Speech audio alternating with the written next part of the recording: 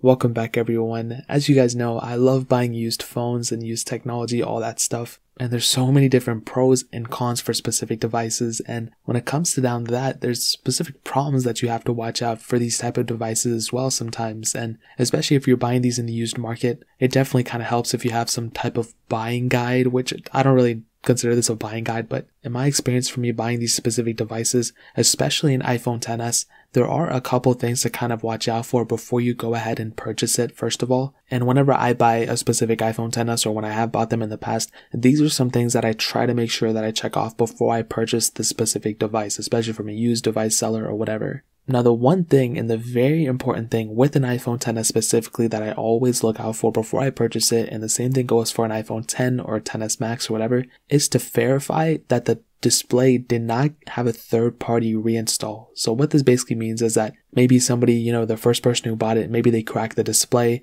they found a local cell phone guy to fix it, and they just bought a panel from online and they just replaced it themselves. That's okay. And with my iPhone XS, this has a third-party panel on it, but as a main phone, I would not recommend people to buy a specific iPhone XS with a third-party panel installed. The panel isn't as good as Apple's main display, so if they replace the display from Apple, then obviously it will look much better. But also, the Face ID does not work on, I think, a majority of those third-party panels. And a great way to check if the panel is third party is to look at it and to see, first of all, if the panel actually looks as good as an iPhone 10 or 11 Pro panel. If it does, then another way to check is to, check if Face ID works. If Face ID fully works, then it's probably a good panel, probably there's nothing wrong with it. However, if Face ID does not work, or if even in the description of the bio or whatever, it says the Face ID does not work, then it might mean that it has a third-party panel installed. So that's one thing you want to check out for. That'd be the first thing I would look for. Also, any screen or display or cracks or anywhere around the whole entire body. If there's cracks on the back or on the front, obviously if you're getting a cracked phone, it doesn't matter. And you also want to check out for burn-in on the display. Now with the iPhone XS, there's not a lot of burn-in on it. And first of all, it's pretty good overall. Apple has done a really good job at engineering these panels with Samsung, or Samsung is engineering them, whatever. And they've made really, really good panels that have very little burn-in. But you still have to kind of be careful. You want to make sure that the panels themselves do not have a bunch of burn-in and all that stuff. If you're okay with it, then go for it. But if you're trying to get at the best quality, that's something you kind of have to consider.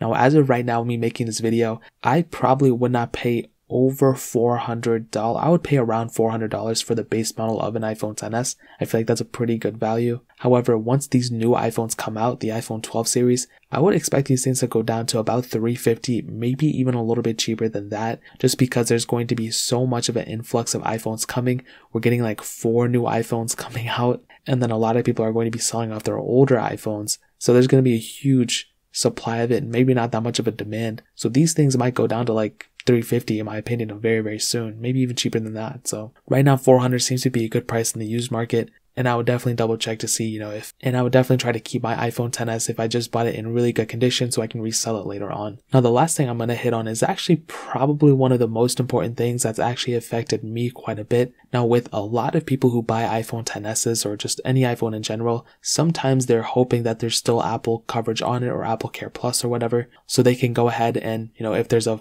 problem with the phone, they can just take it to Apple Care and, Apple will fix it if they're still under warranty. But I want you to keep in mind that there's kind of an issue with this, and the issue lies within the water damage seal of this specific phone. So if an iPhone XS, even though it has IP certification, is not waterproof, if these specific phones do get water within them, and if the Apple person detects that there's water damage, they're not going to replace the phone, because I don't know why they do it. It's happened to me a couple of times. It's so annoying. And I wouldn't know that. I can't tell if these phones are water damaged. I wasn't told about it. And then I find out later that I can't even replace any of the parts. And it's kind of an annoying thing. But again, it's one of those things that you're just going to have to kind of, talk to the seller about and verify, whether there are issues or not. If that specific phone does have water damage, you're probably better off not buying that specific device and getting another one that does not have any water damage on it. And that's a huge thing you have to consider. If the phone has water damage, you're probably better off getting another one. But if you're okay with it, then I guess keep it if it's still working. But those are just a couple things that I would recommend you guys to consider if you're trying to purchase an iPhone XS in 2020. If you guys have any questions or anything like that, let me know in the comment section below. Hit the like button, that would mean so much, but definitely hit that subscribe button. Every single subscriber that we get really does count. So it means so much if you guys could hit that. Also check out the other links down in the description as well. My Twitter, my Instagram, my second channel. More importantly than everything else, I love every single one of you guys. Hopefully I'll catch you guys in the next video. Peace out till then.